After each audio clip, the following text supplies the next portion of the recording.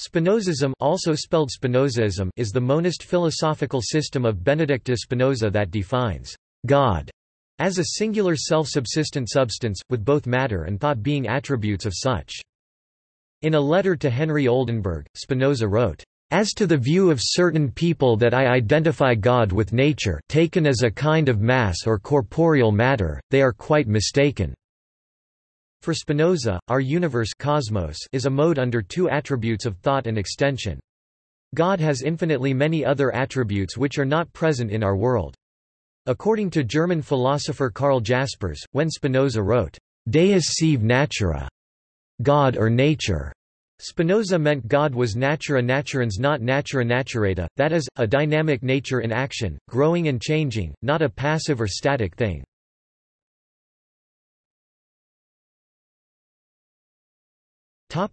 Core doctrine. In Spinozism, the concept of a personal relationship with God comes from the position that one is a part of an infinite interdependent organism. Spinoza argued that everything is a derivative of God, interconnected with all of existence. Although humans experience only thought and extension, what happens to one aspect of existence will affect others. Thus, Spinozism teaches a form of determinism and ecology, and uses these as a basis for morality. Additionally, a core doctrine of Spinozism is that the universe is essentially deterministic. All that happens or will happen could not have unfolded in any other way. Spinoza claimed that the third kind of knowledge, intuition, is the highest kind. More specifically, he defined intuition as the ability of the human intellect to intuit knowledge based upon its accumulated understanding of the world. Spinoza's metaphysics consists of one thing, substance, and its modifications, modes. Early in the Ethics, Spinoza argues that there is only one substance, which is absolutely infinite, self-caused, and eternal. Substance causes an infinite number of attributes, the intellect perceiving an abstract concept or essence, and modes, things following from attributes and modes. He calls this substance God or nature.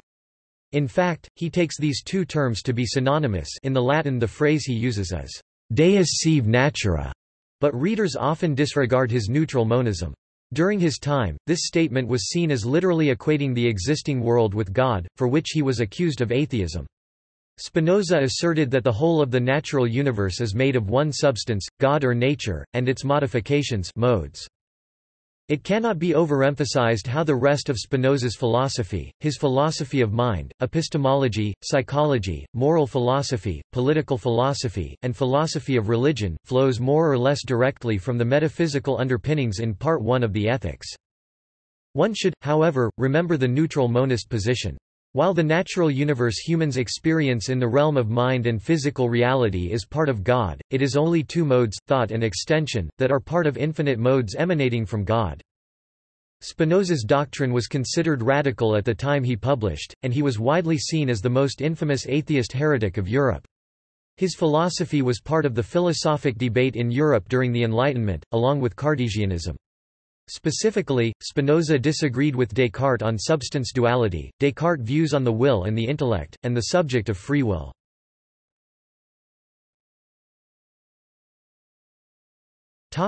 Substance.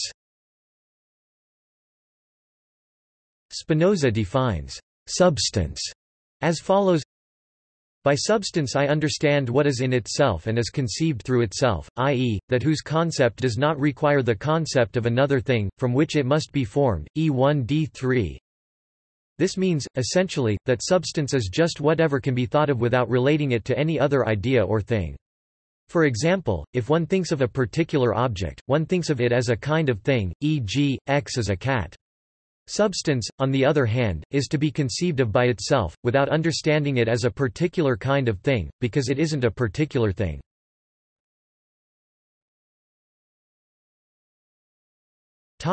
Attributes. Spinoza defines attribute as follows: by attribute I understand what the intellect perceives of a substance, as constituting its essence, E1d4. From this it can be seen that attributes are related to substance. It is not clear, however, even from Spinoza's direct definition, whether a attributes are really the ways substance is, or b attributes are simply ways to understand substance, but not necessarily the ways it really is.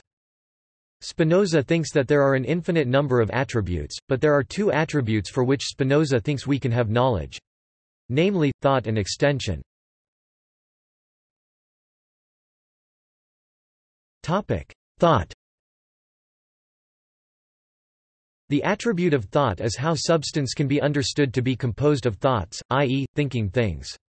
When we understand a particular thing through the attribute of thought, we are understanding the mode as an idea of something, either another idea, or an object.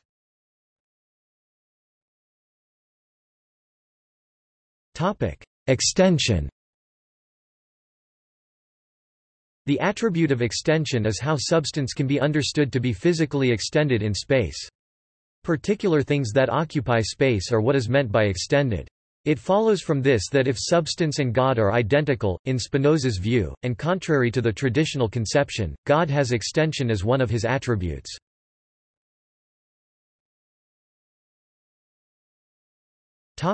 Modes. Modes are particular modifications of substance, i.e., particular things in the world. Spinoza gives the following definition. By mode I understand the affections of a substance, or that which is in another through which it is also conceived. E1d5. Substance monism. The argument for there only being one substance or, more colloquially, one kind of stuff in the universe occurs in the first 14 propositions of the Ethics. The following proposition expresses Spinoza's commitment to substance monism. Except God, no substance can be or be conceived, E1 P14. Spinoza takes this proposition to follow directly from everything he says prior to it. Spinoza's monism is contrasted with Descartes' dualism and Leibniz's pluralism. Thus, Spinoza avoids the unsolvable problem of how mind and body interact, which troubled Descartes in his Meditations on First Philosophy. Specifically, how can immaterial mind interface with material body, and vice versa? They exist in wholly different categories.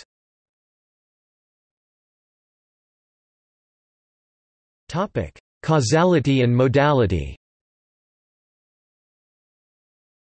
The issue of causality and modality, possibility and necessity, in Spinoza's philosophy is contentious. Spinoza's philosophy is, in one sense, thoroughly deterministic or necessitarian.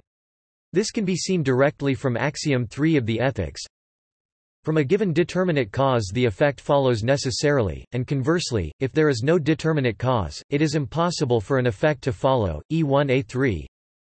Yet Spinoza seems to make room for a kind of freedom, especially in the fifth and final section of the Ethics, on the power of the intellect, or on human freedom. I pass now to the remaining part of the Ethics, which concerns the means or way to freedom. Here, then, I shall treat of the power of reason, showing what it can do against the effects, and what freedom of mind, or blessedness, is. E5, Preface. So Spinoza certainly has a use for the word freedom, but he equates freedom of mind with blessedness, a notion which is not traditionally associated with freedom of the will at all.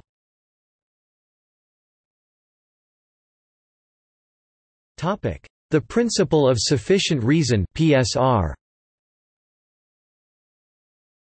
Though the PSR is most commonly associated with Gottfried Leibniz, it is arguably found in its strongest form in Spinoza's philosophy. Within the context of Spinoza's philosophical system, the PSR can be understood to unify causation and explanation. What this means is that for Spinoza, questions regarding the reason why a given phenomenon is the way it is or exists are always answerable, and are always answerable in terms of the relevant causes. This constitutes a rejection of teleological, or final causation, except possibly in a more restricted sense for human beings. Given this, Spinoza's views regarding causality and modality begin to make much more sense.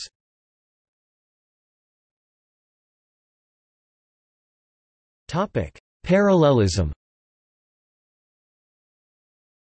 Spinoza's philosophy contains as a key proposition the notion that mental and physical thought and extension phenomena occur in parallel, but without causal interaction between them. He expresses this proposition as follows: the order and connection of ideas is the same as the order and connection of things, E2p7. His proof of this proposition is that the knowledge of an effect depends on, and involves, the knowledge of its cause, E1a4. The reason Spinoza thinks parallelism follows from this axiom is that, since the idea we have of each thing requires knowledge of its cause, such a cause must be understood under the same attribute. Further, there is only one substance, so whenever we understand some chain of ideas concerning things, we understand that the way the ideas are causally related must be the same as the way the things themselves are related, since the ideas and the things are the same modes, but understood under different attributes.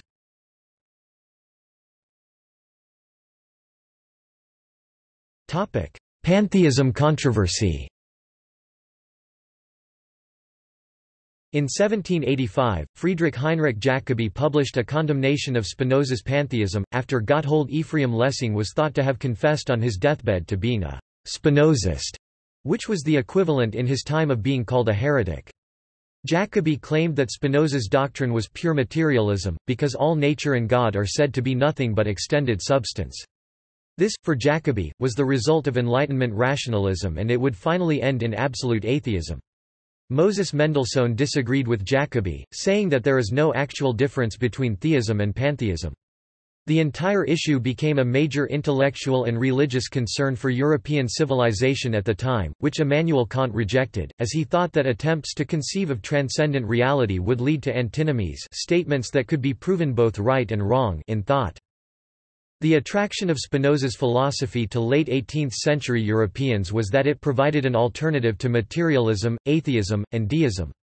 Three of Spinoza's ideas strongly appealed to them: the unity of all that exists, the regularity of all that happens, and the identity of spirit and nature. Spinoza's God or nature, Deus sive natura, provided a living, natural God, in contrast to the Newtonian mechanical first cause, or the dead mechanism of the French man-machine.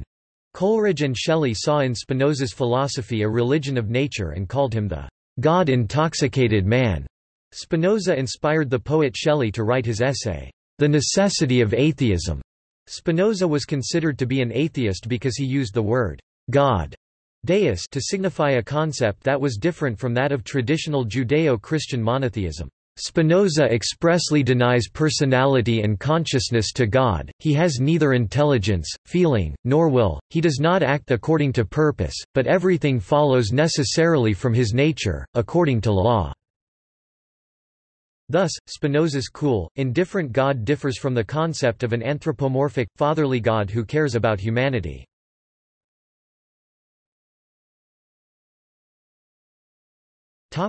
Modern interpretations. German philosopher Karl Jaspers believed that Spinoza, in his philosophical system, did not mean to say that God and nature are interchangeable terms, but rather that God's transcendence was attested by his infinitely many attributes, and that two attributes known by humans, namely thought and extension, signified God's immanence. Even God under the attributes of thought and extension cannot be identified strictly with our world. That world is of course divisible. It has parts. But Spinoza insists that no attribute of a substance can be truly conceived from which it follows that the substance can be divided. Which means that one cannot conceive an attribute in a way that leads to division of substance, and that a substance which is absolutely infinite is indivisible. Ethics, Part 1, Propositions 12 and 13. Following this logic, our world should be considered as a mode under two attributes of thought and extension. Therefore, the pantheist formula, one and all, would apply to Spinoza only if the one preserves its transcendence and the all were not interpreted as the totality of finite things. French philosopher Martial Guéraud suggested the term panentheism rather than pantheism to describe Spinoza's view of the relation between God and the world. The world is not God, but it is, in a strong sense, in God. Not only do finite things have God as their cause, they cannot be conceived without God. In other words, the world is a subset of God. American philosopher Charles Hartshorne, on the other hand, suggested the term classical pantheism to describe Spinoza's philosophy.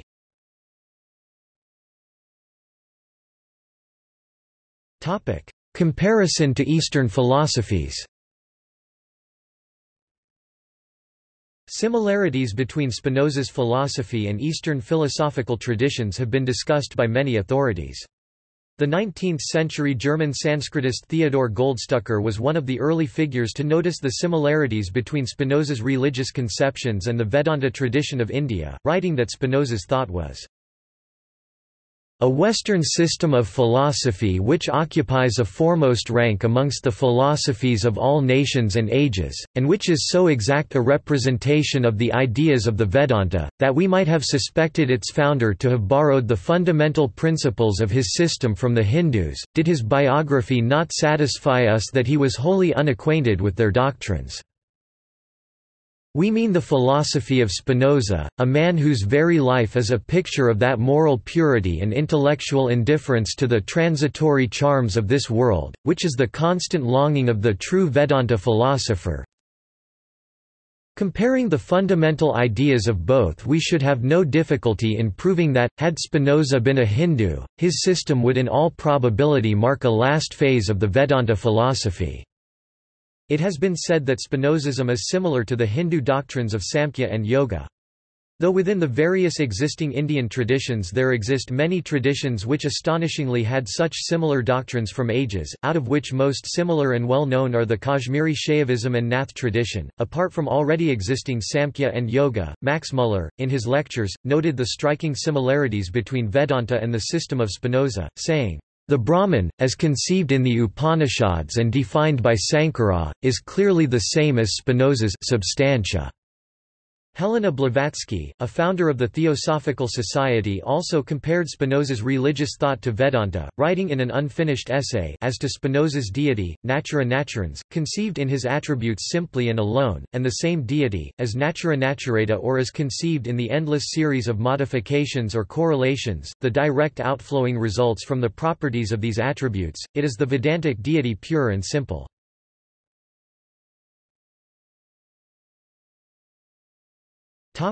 See also: Philosophy of Spinoza. Notes